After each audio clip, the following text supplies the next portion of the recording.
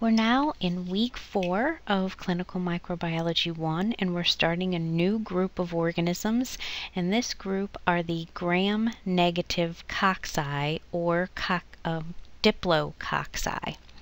And specifically, there are 2 genera that are in this group that are medically important, and they are Neisseria and Moraxella. This lecture has been broken down into 5 different parts. This is the first of 5. Now, the gram-negative cocci have two major families. There's the Neisseriaceae and there's the Moraxellaceae. Now, all of these organisms used to be in one family at one point in time, but they've been broken out 2 distinct families, but they share very similar features. The genera that are in the Neisseriaceae family include the genus Neisseria, Kingella, Eikenella, Simonsiella, and Elisiella. The genera in the Moraxellaceae family include the genus Moraxella and the genus Acinetobacter. The pathogens in the gram-negative diplococci or cocci group are Neisseria gonorrhea, Neisseria meningitis, and Moraxella catarrhalis. And these are the 3 organisms we're going to focus on in this lecture. There are some other organisms that are in the gram-negative cocci or diplococci group that are not considered pathogenic. So we won't focus on these organisms, but I will mention them. They are Neisseria cinera, Neisseria fulvescens, Neisseria lactamica, Neisseria mucosa, Neisseria sicca, Neisseria subflava, Neisseria elongate, and Neisseria weaveri. There's also Kingella denitrificans, and we will discuss Kingella as well as Acinetobacter in another lecture because they are actually small rods and not necessarily cocci. We're going to focus on the gram-negative cocci in this lecture. The general characteristics of the organisms that are in the gram-negative cocci family: they are aerobic, they are non-motile, meaning they do not have flagella, they are non-spore forming, they are gram-negative, and these organisms are called diplococci. So they are cocci, but both Neisseria and Moraxella have 2 cocci that stick together, making them a diplococci. They are oxidase and catalase positive. Now, there are some differences in morphology and biochemical tests among some of the other organisms in this group. So the non-pathogenic Neisseria elongata and Neisseria weaveri, these are rod-shaped. Neisseria elongata is catalase negative. The Neisseria species are capnophilic. So they are aerobic organisms. They do like some lower oxygen levels. So they grow better in a CO2 incubator than they do in ambient air, especially some of the pathogenic organisms. The natural habitat of these organisms are the mucous membranes of the respiratory and urogenital tracts. Neisseria gonorrhea and Neisseria meningitis are the major pathogens in this category of organisms. They're the big boys. Now, Neisseria gonorrhea is always considered a pathogen. If it is isolated from an individual, it's a pathogen.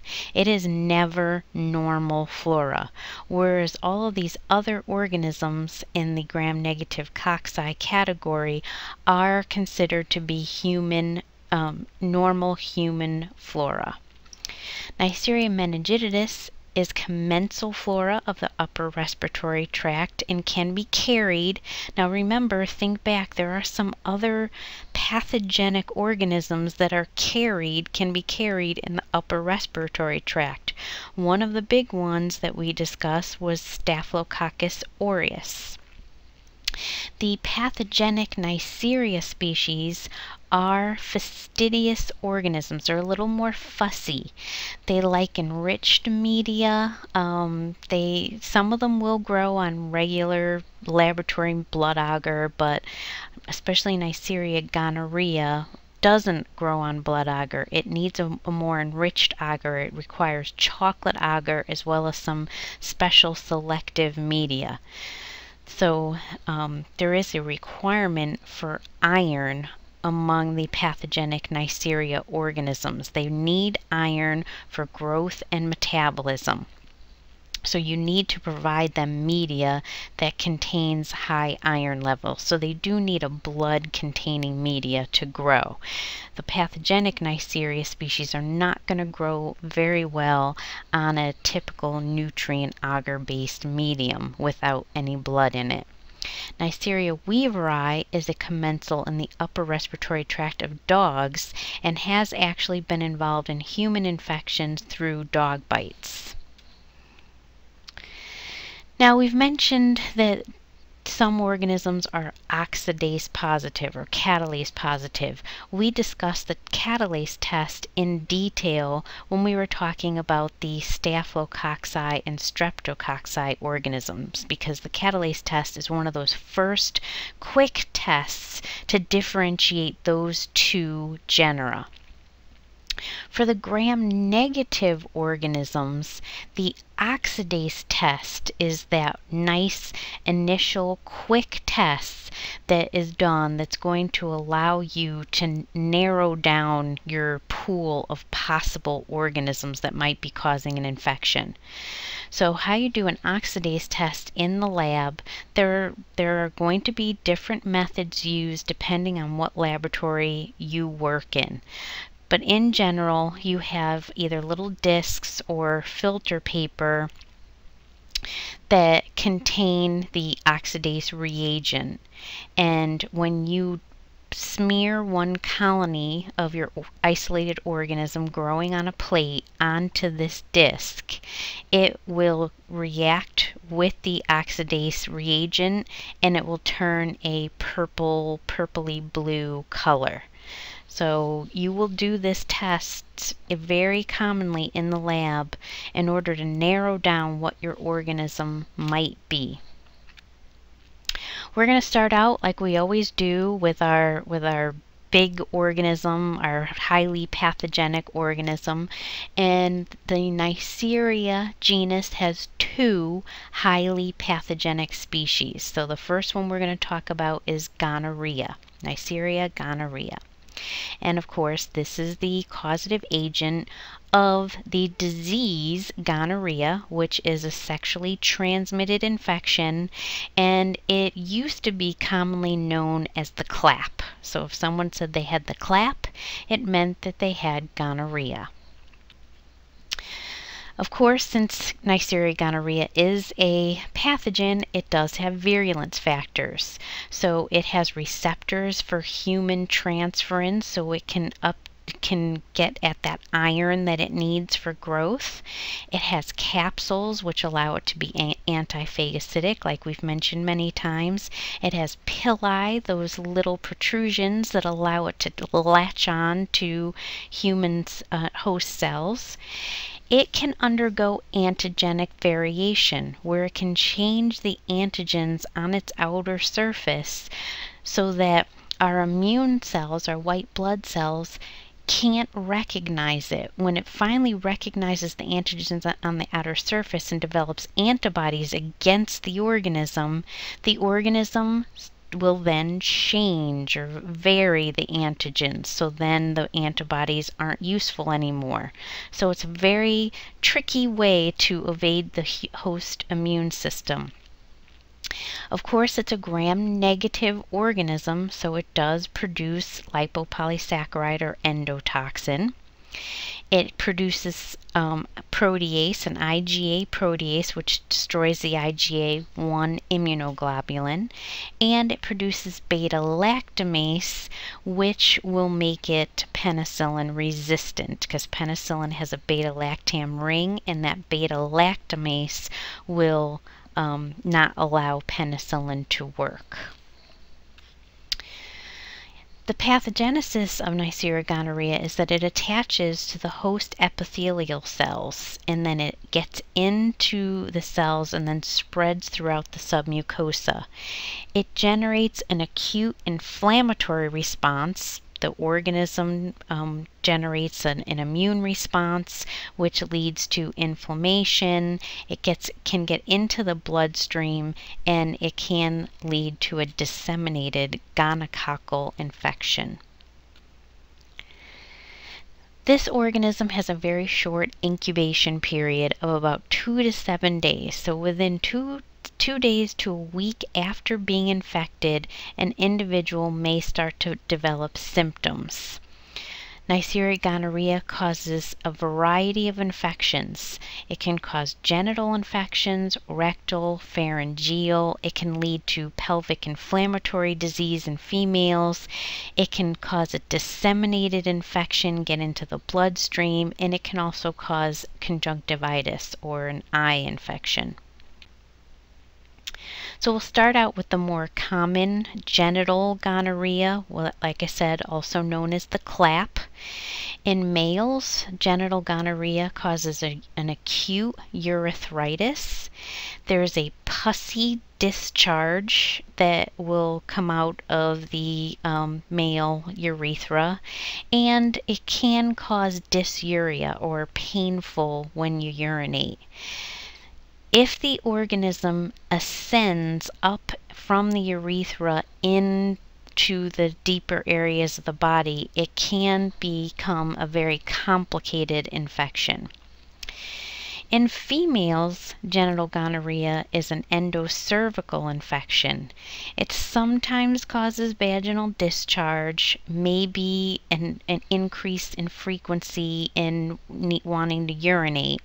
However, the problem with gonorrhea in women is the symptoms are so mild that they're usually not noticed, and they could be completely absent.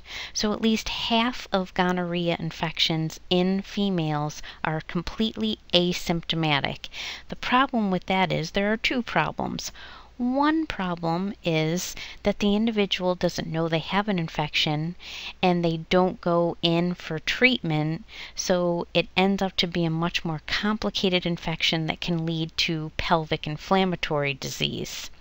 The other problem is, of course, that the individual isn't getting treated and doesn't know they have an infection and can then spread that infection to numerous other people. Rectal gonorrhea is an infection commonly due to rectal intercourse, due to contamination with infected secretions. Usually this is an asymptomatic infection. It can cause rectal bleeding. Pharyngeal gonorrhea is due to oral genital intercourse. It is usually asymptomatic. It can lead to a chronic sore throat.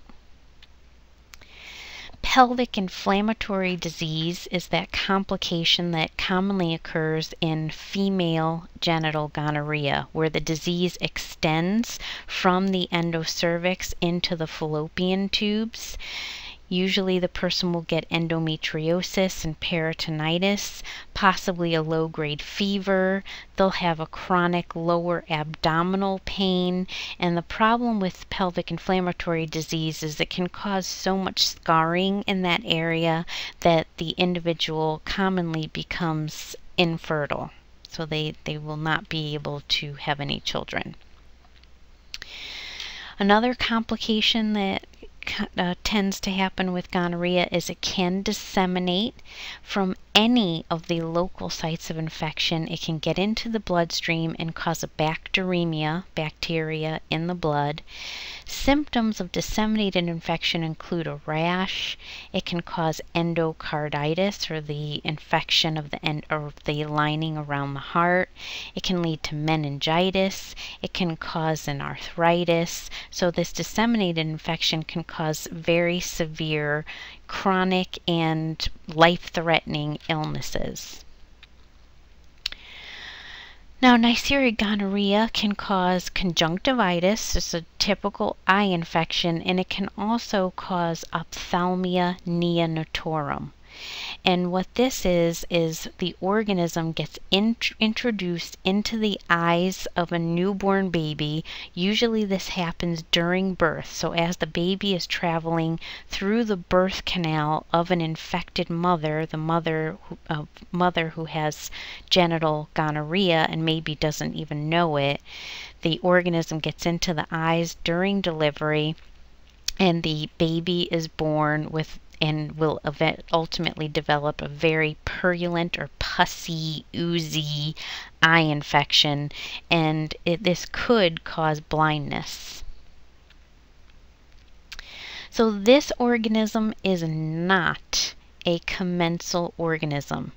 So think about it. Most of the other organisms we've discussed so far are commensal organisms, or normal flora somewhere on the body, whether it's the skin, the upper respiratory tract, the mucous membranes, the genital tract, the GI tract.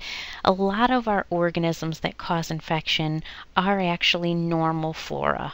And it's up to us as medical laboratory scientists to figure out if this is just our typical normal flora that we're seeing growing where it should be growing, or has it caused an infection in this individual. Well, Neisseria gonorrhea is not in that category. If you isolate Neisseria gonorrhea from an individual, that individual has an infection, period. There is no normal flora of Neisseria gonorrhea in or on our bodies unless we have an infection. Transmission most commonly is direct transmission through sexual intercourse, and there's also vertical transmission from the mother to the baby in utero. It is incredibly difficult to control gonorrhea because so many people that have it do not have any symptoms and are not getting treated for it and are then spreading it, and they don't even know it. Over the years, Neisseria gonorrhea has shown a decrease in its susceptibility to antibiotics, so it's like many organisms, it has become increasingly antibiotic resistant. And one prevention and control strategy is to have education programs promoting safe sex, handing out free condoms at clinics, and things of that nature.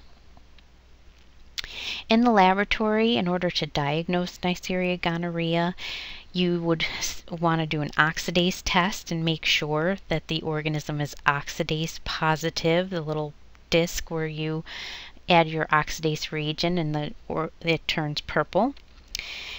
You can do some morphology and staining of the organism, so a direct smear of pus from a male urethra. If you find gram-negative diplococci in that smear, usually you'll see intracellular organisms. So you're going to see a lot of white blood cells in that male urethral pus discharge. You're going to see a lot of diplococci intracellularly in that specimen. That would be indicative of a gonorrhea infection in that individual. Another test that can be done is carbohydrate utilization. So there used to be a test called CTA carbohydrates. It has since been taken off the market, but When we put our organisms into our machines now do our tests for us. So the microscan, the Vitek, and they are doing these carbohydrate utilization and fermentation tests so that the machine can figure out what this organism is, just like we used to do manually with our individual carbohydrate tube tests. So the CTA sugar test, and there are other tests that are very similar that have taken its place if you were to do a manual test. Usually these require about 24 to 72 hours because you have to first grow up your organism. You then have to take single colonies because you need a pure culture. You need to possibly grow the organism in broth and dilute it and inoculate all of these different tube medias and then incubate those overnight. So it can be a labor-intensive process, which is why they're commonly not done anymore. Now there is a test called rapid, and the rapid tests, and they make the rapid tests for all of the organisms, but the rapid test for the Neisseria is a carbohydrate degradation test, and it's read in 2 to 4 hours.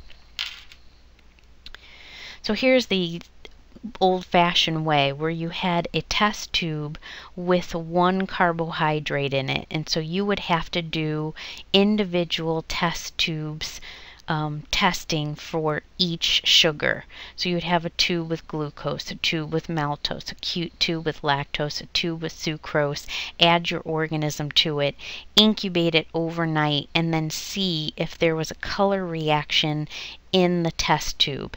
If there is a color reaction, it means that the organism utilized the sugar in that test tube, lowered the pH in the test tube, and the low pH turns the media from an orangey red color to a yellow color. So that's how it used to be done years ago. Now there's these little rapid tests, and even the rapid tests aren't done as often in the clinical lab. You might do a rapid test in the clinical lab if you're quite certain an individual had a specific organism, and the microscan or the Vitek, whatever the big instrument is that's being used in the laboratory that you're working in, if it's not coming up with that organism and you're saying something is not quite right here, you might then go to your manual testing, such as the rapid kit, which is a 2 to 4 hour test. Some of the other lab tests that can be done, there's something called a superoxyl test. This is very similar to the catalase test, but with the catalase test we use 3% hydrogen peroxide, your typical peroxide that you can get in the drugstore. This test uses 30% hydrogen peroxide, and Neisseria gonorrhea produces a very vigorous, immediate bubbling response when it gets hit with the 30% hydrogen peroxide. And of course you can do your molecular based nucleic acid tests where you're detecting the gonococcal antigen or the nucleic acid directly in the cervical, urine, or urethral exudates. And you can also use non-amplified as well as amplified probe methodologies. Now we said that Neisseria gonorrhea is becoming increasingly resistant to antibiotics, and this is due to a plasmid-mediated penicillinase. So we have plasmid-mediated penicillinase producing Neisseria gonorrhea, or PPNG. Now what this is it's Neisseria gonorrhea that has taken in a plasmid. If you remember, the plasmid is a circular self-replicating piece of DNA. Neisseria gonorrhea takes in this plasmid, and in this plasmid there's a gene that allows the organism to produce the enzyme penicillinase, which will break down penicillin, thus making the organism resistant to penicillin. It also exhibits chromosomal mediated resistance, so it has a PenR gene in its chromosome. So between the plasmid and the chromosome-mediated resistance to penicillin, also it has plasmid and chromosomal-mediated resistance to tetracycline and fluoroquinolones. So the organism, again, has become increasingly resistant to more and more antibiotics as it takes in new plasmids with different resistance genes and enzymes. So now we're going to move on to the second part of our gram-negative cocci lecture.